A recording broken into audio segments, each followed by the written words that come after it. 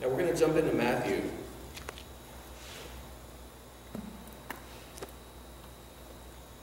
This is one of the promises that God gives us here. This is in Matthew chapter 16,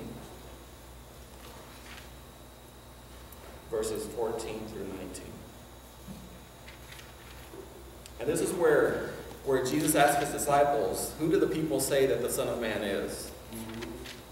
And they said, some say John the Baptist, others say Elijah, and others Jeremiah, or one of the prophets. He said to them, but who do you say that I am?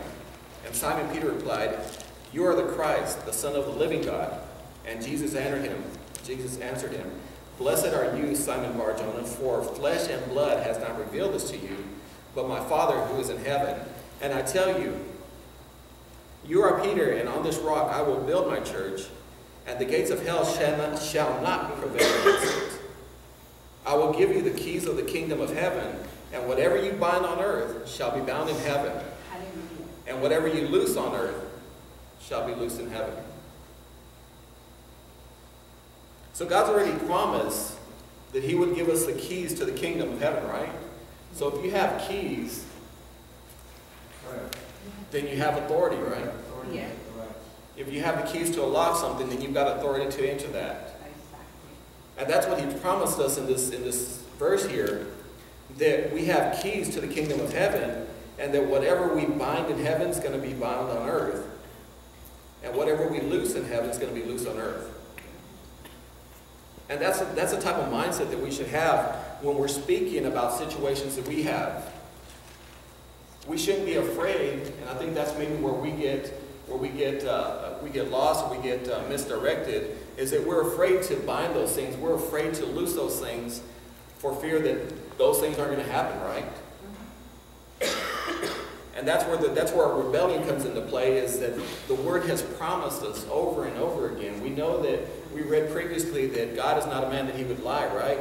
So if he's given us this authority, then why are we worried about speaking these things into existence? Amen. We already know that our words have the power of life and death. We've spoken about that. We don't need to go over that verse again. But how many times do we get into the mindset where we're thinking there's no way that this situation is going to come out in my behalf? There's no way that I'm going to be able to finish the work that I've started. There's no way that I'm going to get the promotion that I deserve. There's no way that that I'm going to make it through this trial or this situation. How many times do we get into that mindset that there's no way that we're going to make it? And so what we're doing is, we speak these things forth, we bring them forth, and we're just binding ourselves to a curse. Because we know that the Word has the power of life or death. And those things that we speak into our situations, that I can't make it through this, I don't know what I'm going to do, I'm tired of this, if it's not this thing, it's the other thing. If it wasn't for no luck, I wouldn't have any luck. By those words, we're binding ourselves to a curse. Because we've spoken that into our lives. And that's where our mindset needs to change, and we need to stand on the authority that God's given us to speak into existence that those things that we want for our lives can and will happen as long as we continue to speak those things forth. Amen. And this goes exactly back to what Pastor's been saying. this revelation of the principles of love and rebellion, those are huge. Those have just been huge in my spirit, because it all goes back to that. And he says it's a simple principle, the love, the principles of love and rebellion. It really is. It really, really is. Amen. And I want to thank you, Pastor, for that, because that's just totally changed my thinking about the way that I view the Word, the way that I view my situation. Because now it kind of makes more sense. And if I'm not seeing the manifestation of these things that I want for my life, it's not because God's withholding those blessings from me, but it's because of my rebellion to receive it. Amen. And I think we all get into that situation, either more subconsciously we get into that situation where our rebellion doesn't allow us to receive the blessings that He has in store for us, because we're not willing to speak it forward and call those things forward. That's why we have people begging for bread on Facebook and asking for more prayers and asking for additional prayers, and continue praying. And please pray for this situation. Where all we have to do is all they have to do is get on their face and say, Lord, I bind this situation in your name. Amen.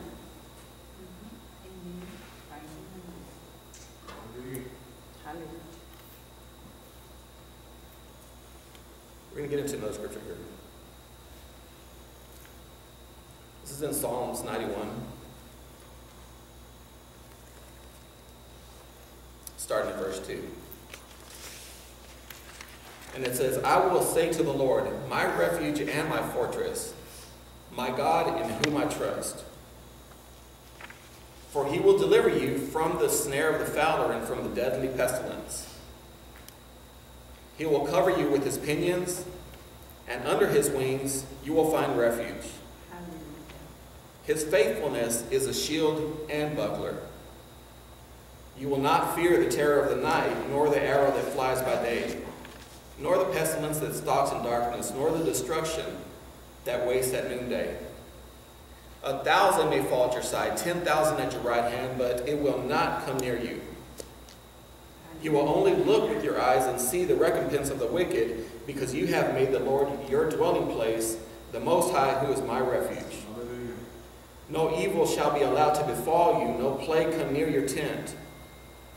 For he will command his angels concerning you to guard you in all your ways. On their hands they will bear you up, lest you strike your foot against a stone. You will tread on the lion and the adder, the young lion and the serpent you will trample underfoot. Because he holds fast to me in love, I will deliver him. I will protect him. Because he knows my name, when he calls to me, I will answer him. Hallelujah. I will be with him in trouble. I will rescue him and honor him. With long life I will satisfy him and show him my salvation.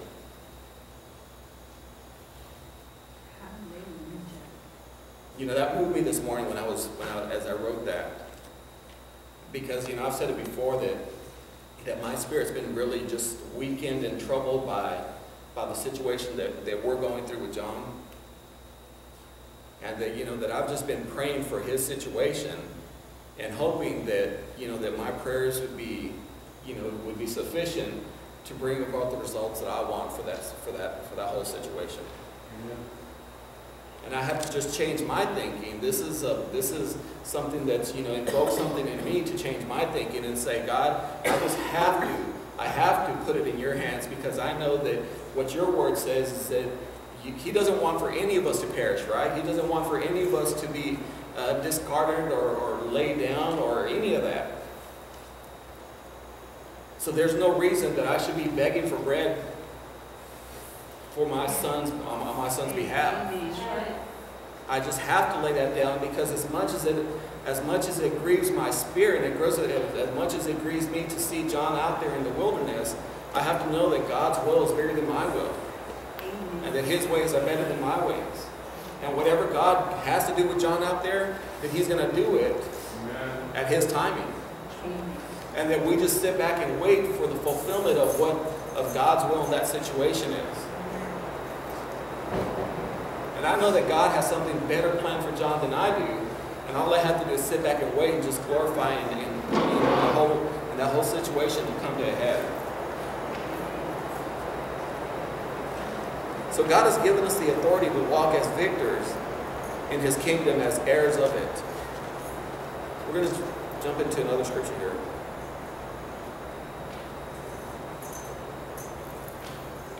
This is in 2 Corinthians chapter 10.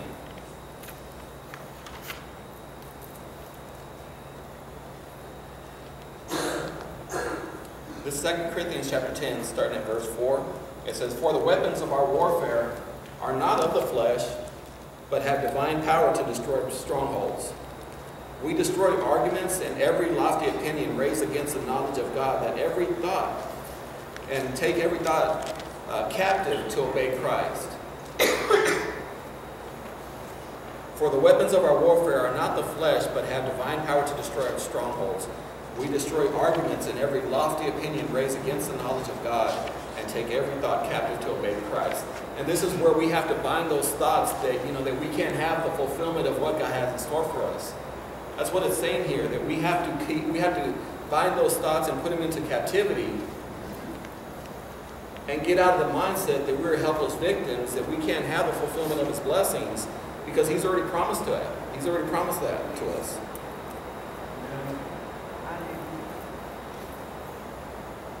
And so this is like I said, I've always tell always tell everybody when I do any type of message that, typically when these messages come about, it's because something that I'm going through in my spirit, and that, that everybody else is just the audience to that.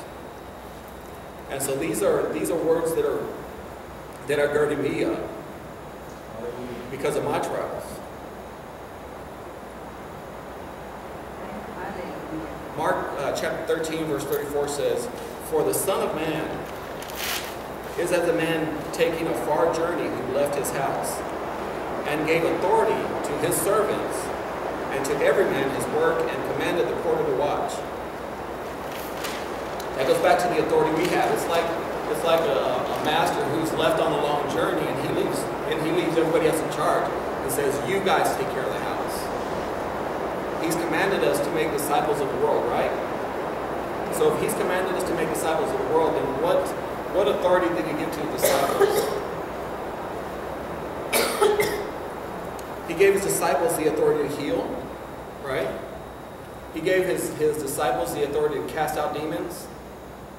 And so if we're disciples of the true living God, then that's the same authority that we walk in. Amen. The authority that we can walk into a situation and we can speak to it in God's name, and that we can cast out demons, that we can heal the sick, that we can change the circumstances around that situation, not through our might, but through the might of the Word, through the might of God.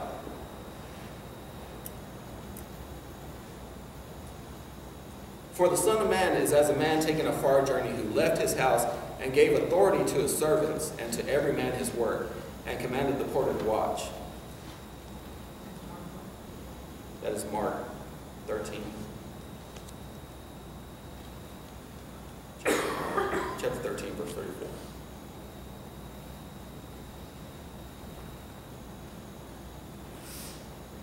And so in Matthew 10:18 it says, Jesus instructs his disciples to heal the sick and to cleanse lepers. "For freely have you received, freely shall you give."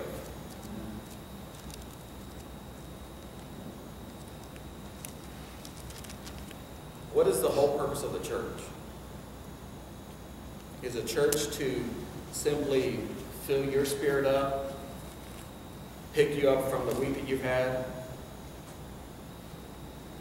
pat you on the back and wipe the dirt off your brow? Because I think we've gotten into this mentality that that's really all the church should be for us, is a way that we can refill our spirit. And that isn't the point of the church. That was really never the point of the church. The point of the church was to make disciples out of believers, right? And I think that's part of the problem, not only with this church, but probably with all churches, is that too many people aren't taking their divine given authority and using it out in the real world to convert non-believers and people who are on the fence. Amen.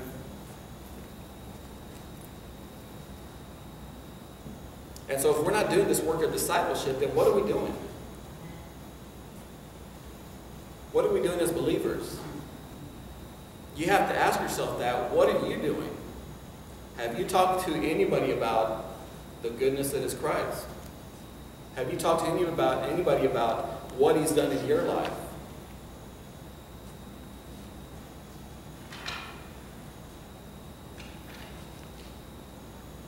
Jesus instructs his disciples to heal the sick and to cleanse lepers.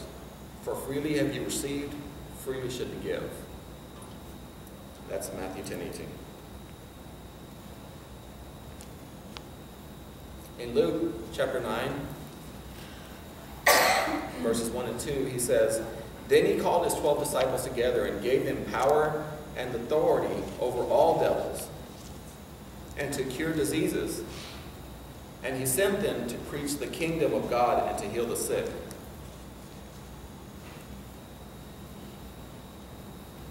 So what are we doing? What are we doing that Miss Marion didn't come last week and there was nobody here last week to do the word? If we're called to be disciples and we're called to preach, then when somebody's not here, there should have been somebody immediately. There should have been somebody here immediately to give the word last week.